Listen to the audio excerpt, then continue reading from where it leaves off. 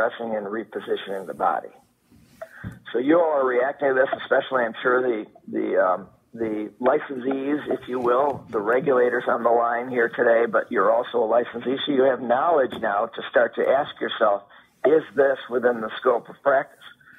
So the first issue we are going to think about is, well, who's responsible for interpreting that scope of practice? And when I say scope, just to be clear, especially for the new regulators on the line, is the scope of practice is going to be in the statute itself. It will be defined, and you all, as the regulators, as the board itself, are responsible for interpreting that scope of practice. You bring the expertise and public members to the table to, as a group, determine how to interpret that scope of practice. Now, that interpretation might be challenged in the courts, as would perhaps it in this case itself as well, and or ultimately will be challenged. But that is your role. Now, this takes us all the way back to the deference question. If you interpret something like you're reading on the screen now to be within the scope of practice, and someone challenges this, and it gets appealed eventually up into the court system, into the judiciary, does the judiciary give deference to you all as the regulators that you may have determined yes or no to this question? And again, a very, very important concept that I think that continues to, one, not only be potentially challenged, but at the same time will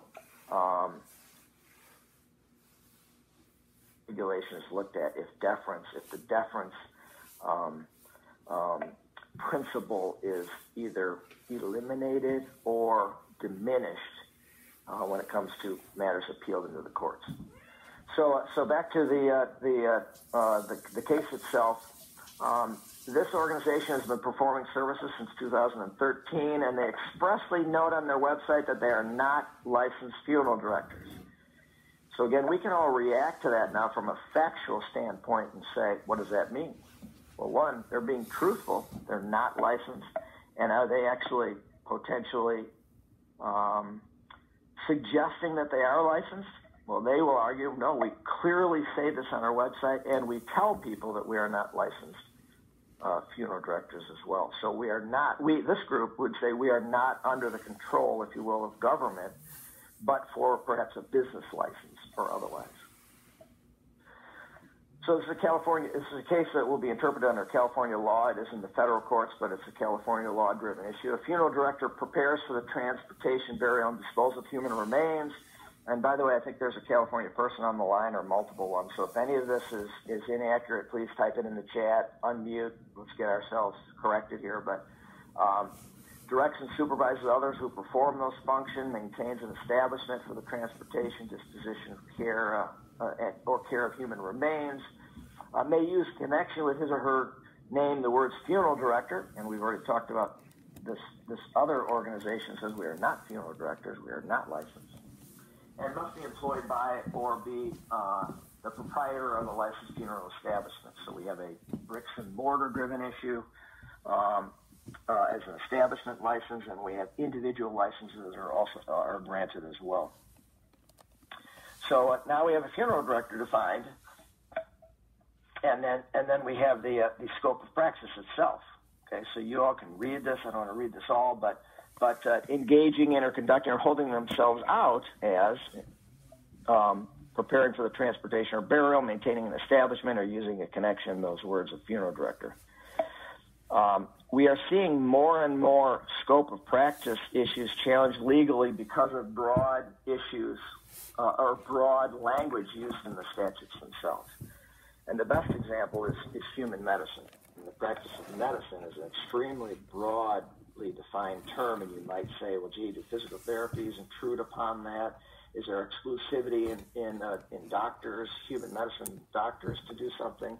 Chiropractic, or even veterinary medicine for purposes of storing and dispensing drugs and otherwise. And so this is back to you all as the experts interpret that scope of practice. So we have to decide here eventually is that scope being violated for purposes of the home funeral organization.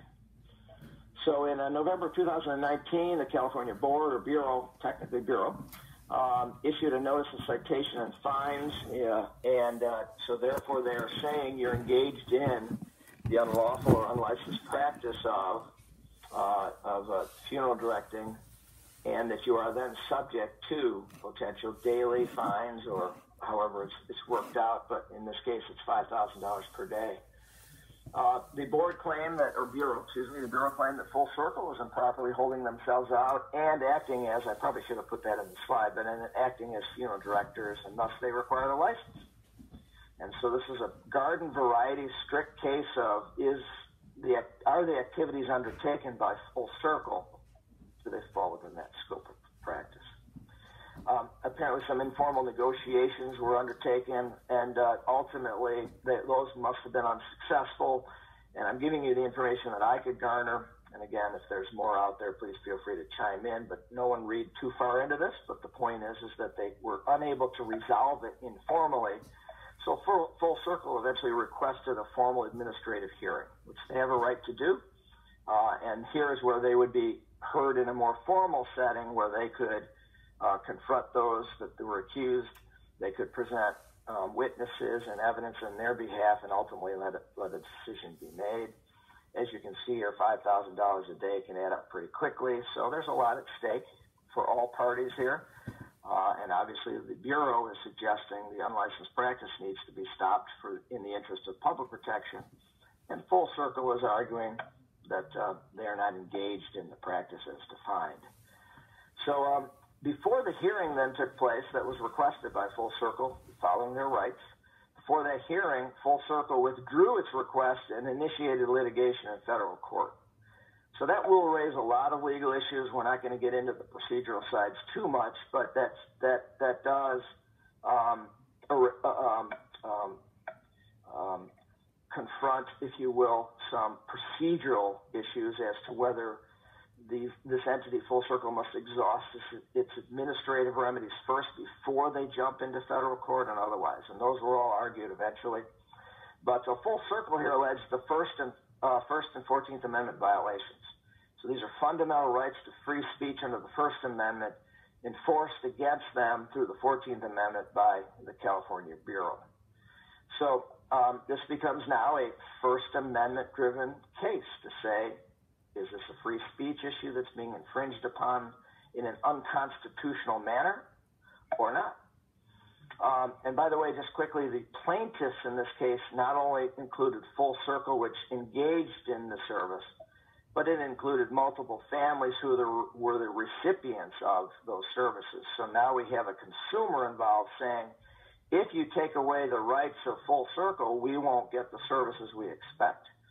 And so that will add an element of consumer perspectives to a matter, which will offset some of the economic arguments that could be made against Full Circle about they just want to make money doing this or anything else. So we do have plaintiffs that include both the practicing entity or the business itself plus the recipient of services. So these plaintiffs then sought a preliminary injunction preventing the Bureau from enforcing the Practice Act against them pending the outcome of the trial. And that trial ultimately would be on the merits itself, potentially. And that's where you would get into the nitty-gritty of the legal arguments. A preliminary injunction is an extraordinary remedy, and so you have to overcome some hurdles before you can actually enforce that itself. And here as I mentioned, yeah. I'm sorry to interrupt. Gina Sanchez from the California Cemetery and Funeral Bureau has commented a couple of things in the chat. I'm going to maybe ask you to pause for a moment and let her unmute and speak to a couple of things. Excellent. Appreciate that. Okay, just give me a minute here. Is my video coming up? There you are. Yep, I see you. You can see me? Okay, I can't see me. So if it's a little funky, I'm sorry. This is Gina Sanchez, hi from California. I did not know we were going to be sharing all my business here. So I appreciate you bringing this up, and it has actually been informative. I appreciate that. I think the citation itself was for advertising, and that's what the investigation was. And through our investigation, they changed their website to reflect more of advice and adding that we are not funeral directors. So it was through our investigation that website was remedied. The citation itself was withdrawn due to it was functionally wrong at the time that it was written. So that's a whole other story. So really what they're attacking, they call it as a pre-enforcement, saying like you said, I agree that the statute is very, there's my camera, that the statute is very broad, and that's what they're really fighting, is that it's a very broad statute. They do get paid for their services where they go into the home and they, at first they were saying that they do the death certificates, do the transporting the body to the cemetery or the crematory and all that stuff. Once we have the discussions, it's now advice, and they help families do that. So it's that kind of fine line that we're really dealing with here. 7615 is definition of a funeral director. 7616 of the Business and Professions Code defines a funeral establishment, and that's where it gets even more broad. The statute of what you can do to assist people in dealing with death. As far as I know, we can't charge $5,000 a day for unlicensed activity. I'm not quite sure where that came from, but the maximum amount of a fine for unlicensed activity is $5,000 for each offense.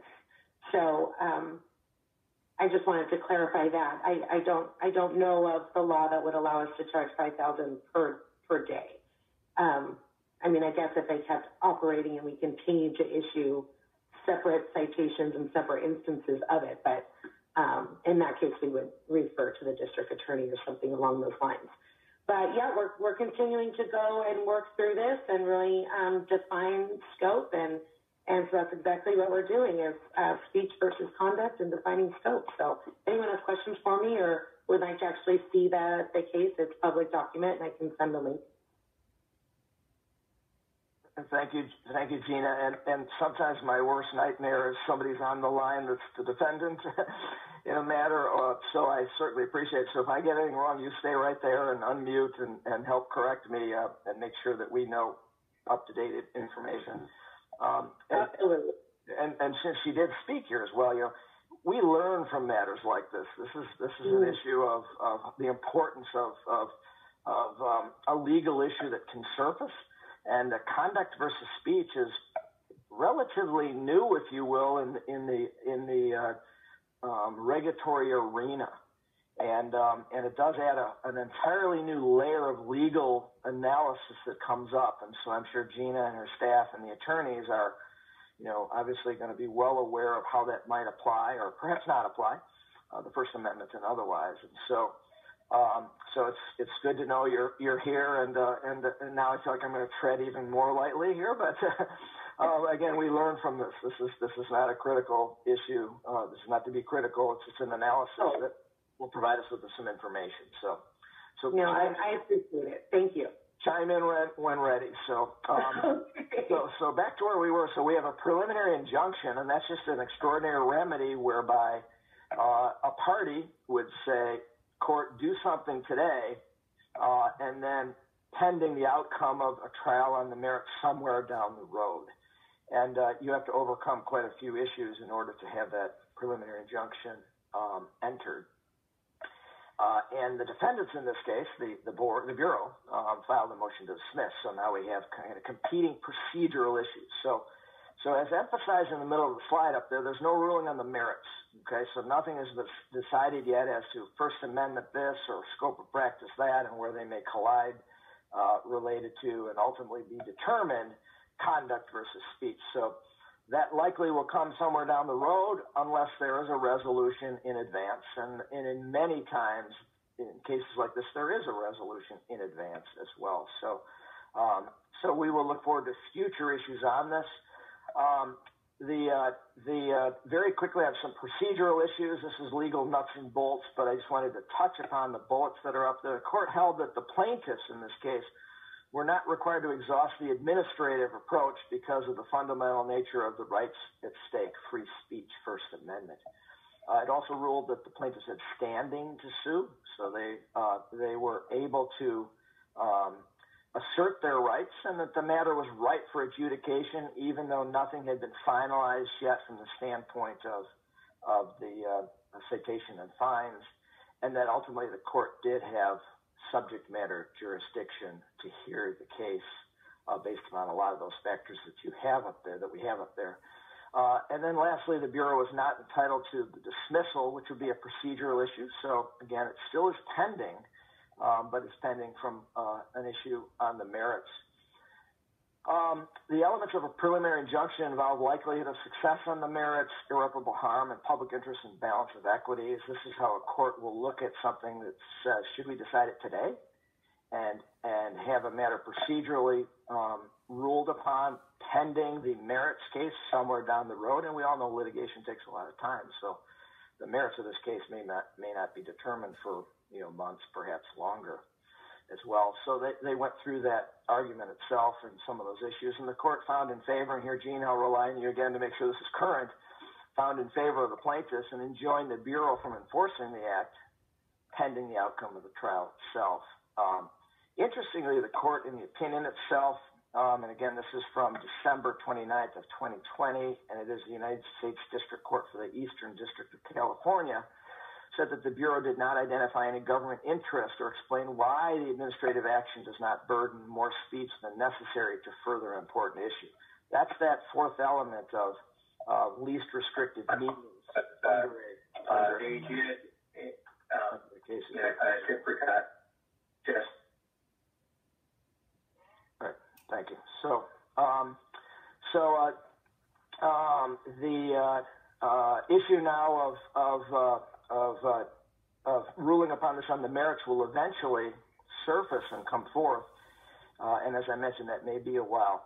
But the lesson to be learned that I got out of this, and again, with Gina's help, it helps me to have more information, but the lesson that I've learned from this is understanding how the First Amendment might have to be argued, and that we as lawyers on behalf of the regulatory community or your state boards themselves must understand that four-pronged strict scrutiny test we talked about, and make sure we address this issue of least restrictive means, because if speech is going to be viewed under the First Amendment, if the actions of an entity or a person are going to be viewed under under the First Amendment, that strict scrutiny will apply, and we have to make sure that we are very clear about the importance of the restrictions that are had in order to protect the public themselves. And so lots of words, lots of things that went on in this case, and that will ultimately go on as well. Gina's here to help clarify as well, and thank you for those comments that exist.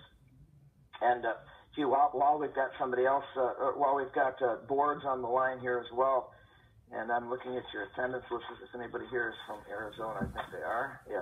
So Arizona, feel free to chime in as well on this one. I'm not going to speak too much about this, but I encourage everyone to read occasionally a sunset review report or audit from outside of your jurisdiction. It can be very, very enlightening. In November of 2020, the Performance Audit and Sunset Review Commission, I think they are, in Arizona, issued its report on the Arizona Board of Funeral Directors and Embalmers. And again, this is not a critical issue. I'm not being critical of them, but these are great documents to identify where there may need to be improvements. Okay? And I view sunset reports, by the way, as extremely beneficial to the regulatory community. Okay? If it identifies something that's not working well, fine. It gives you areas to correct.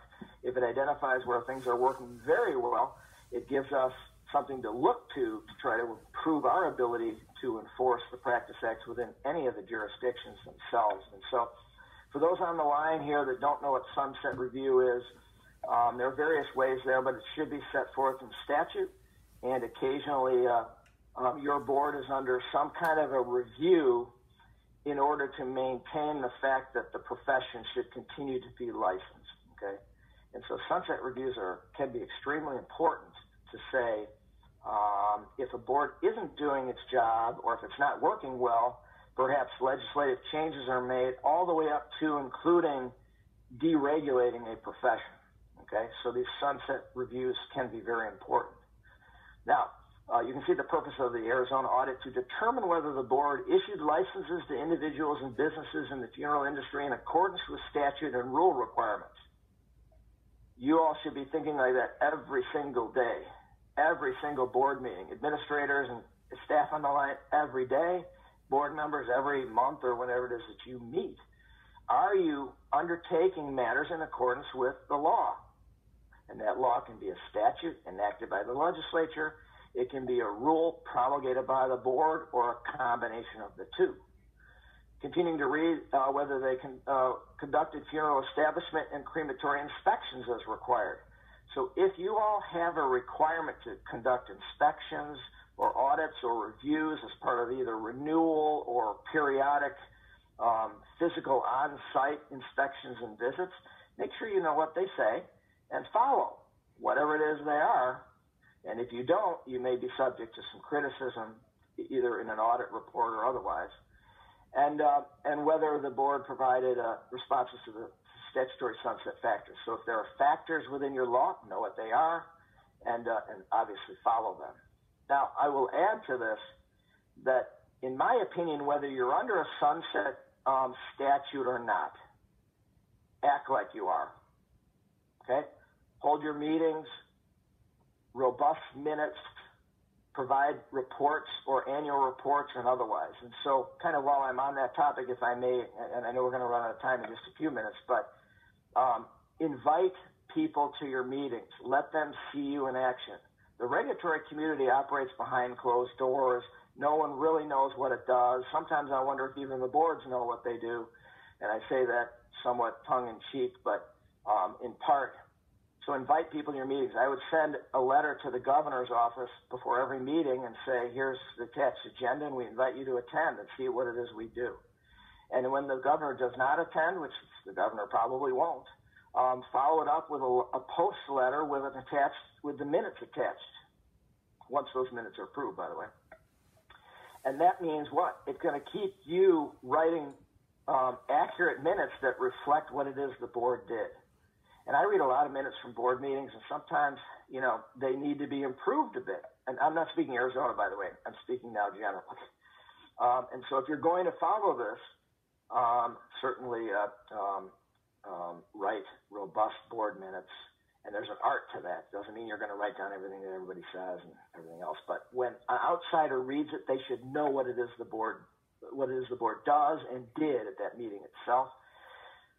And there are other ways to, again, I think, prepare for these sunset reviews, whether you're going to fall under them or not. So if you do this issue of keeping accurate records and robust minutes, it's easier to comply with sunset and audit issues that come up. And even if you're not under a sunset, I would attach the board minutes to some kind of a report and send it to the executive branch, the governor's office, or whomever, the appointing authorities, and say, look, here's what we did in the year 2020. And we did a great job at it. And promote yourselves so that the community has an understanding of what it is that you do, whether they're the appointing authority, the legislatures, the media, the academic community, or the consumers themselves. We need to be proud of what regulators do, and we need to showcase that to some degree, at the same time understanding that we might be under a sunset review as well. So in Arizona, they have some key findings and recommendations. I'm not going to go into those, but everyone should read sunset reports from not only your state, but others. And by the way, if you can't find any, contact me or contact the conference staff, and we can direct you to them. And you may want to read a sunset report outside of the funeral industry. It may be in vet medicine, it may be in human medicine, it may be in mental health, it may be others. And so these can be very instructive to ensure that we as boards perform as we should, and that we invite the scrutiny rather than shy away from it. Last couple of slides here, COVID issues. We can't leave a legal issue without talking a little bit about COVID, and we will discuss this a little bit more as well in the session to follow today, and the next session about complaints, and perhaps a little bit tomorrow as well. But As we know, there are executive orders all over the place, more executive orders than we've ever seen in the history of anything that I've researched, at least. And it's driven by COVID and the reaction to and everything that's happening. There are thousands of executive orders, and there are websites where you can find them. These are at the state level, by the way, state-driven, governor-issued executive orders, and there seemingly are thousands of lawsuits that are challenging these. This pandemic has gone on long enough where likely, in my opinion, almost every executive order that is going to be granted in the future is outside the bounds of separation of powers. We have a legislative branch that enacts laws. We have an executive branch that enforces laws. Judicial branch interprets. And this has gone on long enough where the legislatures have time to meet and address these issues. And that's a lot of what the litigation is about. We don't need to get into the details of it, but ultimately, some of these issues may be struck down. This is an example of the state of Michigan and Governor Whitmer's executive orders basically being struck down because the court ruled that the governor doesn't have the right to continue to effectuate an emergency declaration and then issue executive orders to dictate what can and cannot happen in a business sense. And so here in Illinois, our governor every 30 days renews the emergency order and continues to issue executive orders. Is that the appropriate way? It may or may not be. But the point of all this is this COVID is changing issues related to the legal aspects that do come up. Tomorrow in the board training, we're going to cover a little bit more about COVID and a little bit more detail about some of these that exist as well. But Lauren, any other comments or questions that are coming up? And the reason I tease you with tomorrow is to get you all to come tomorrow. So we have some of those opportunities as well. Because my next slide is the big thank you slide as well. But let's identify if there are any questions or make sure Gina is still with us. Gina, are we okay with everything I said? So. I don't see any other comments, Gail. Arizona is on if they have anything that they want to add. Other than that, the link that Gina referenced, some of you have inquired about that, and she is going to go ahead and get that to us. She's trying to locate it now. Oh, there's Judith. Judith Stapley, Dale is the Executive Director of the Arizona Board of Funeral Directors and Embalmers. Excellent. Hey, Judith. Hey, Dale. Hey, I didn't want to take up too much of your time, but just to enlighten everybody just a little bit on that. The auditors, it was an interesting experience going through the sunset audit. They ultimately did recommend that the board be continued, that it would affect the health and safety and welfare of the public if we weren't here. So that's a big yay. That particular slide that you showed, so I wasn't with the board for the previous sunset audit. Everything that they claimed we weren't properly vetting before licensure with establishments, it was that you say you already owned an establishment and a percentage of the ownership changed or it was sold, but it was still there. We didn't always go out and re-inspect that establishment. And so because it was technically a new license, we had to always inspect. So that was one thing they brought to our attention and dinged us on. And then with the individuals, again, if you really read the law, every time somebody applies for a license, we're supposed to collect a fingerprint card and charge them and run their fingerprints for a background check. How the board had been handling it when I walked in, and I didn't see an issue with it that I should have, I guess, is that if you're already holding, say, your intern license and now you're applying to be an embalmer, we had to run your prints again. And their argument was, well, you're not protecting the health if you don't run the prints every single time. So say you're holding an active embalmer license and now you want to be a cremationist, we should run those prints, which to me seemed overburdensome when they were explaining it like that. And I said, well, if your point is to protect the health, safety, and welfare of the public, I could have been licensed in 1976 and renewed every year, and we have no statutory authority to redo your background check. So that's something that needs to be looked at. But nonetheless, the report looks like we weren't vetting or checking anybody. So I just wanted to throw that out there. Excellent. And again, these sunset reports or reviews or audits, whatever they're called in your jurisdictions, basically will never find that the board is perfect and doing everything they should. So you get used to this. And if there needs to be improvement, that's okay. You take advantage of that, especially ultimately, as Judith said, they recommended that the regulation continue, which is fine. And so this is why I'm suggesting you read these reports and say, oh, wow, do we do that or not do that? And we all learn from each other. So I bring up the California case, I bring up the Arizona issue, so we can learn from it, that's all. And so, again, thank you, Judith, for some of those details. As I mentioned, it's always nerve-wracking to know somebody's on the line that can give me more details and everything else. And so I try to be, obviously, as accurate as possible. So, thank you, Dale. And to end with a little story related to that as well, by the way, is I used to pick out funny cases that I thought may have nothing to do with regulation, and I would just get the audience involved in legal issues by bringing up a funny case. And this was a live presentation in front of an audience as opposed to virtual like this. And someone had wanted to change their name to Santa Claus. Okay? And it went all the way up to a state Supreme Court. I will leave the state out of this, and I brought that case up just to bring light to a case, try to make people laugh and get us all warmed up to legal issues. And a hand shot up in the back about the case, and I didn't talk much about it other than to, just bring it up. And the person said, that's my brother-in-law. And so they told us all about the case from the audience as well. And so I've learned to make sure I defer to anybody in the audience that wants to talk about any of the cases I bring up. So in conclusion here now, not too many cases have matriculated into the court system. It's good and bad. That conduct versus speech, extremely important. We keep an eye on that issue, learn a little bit more about it in the First Amendment.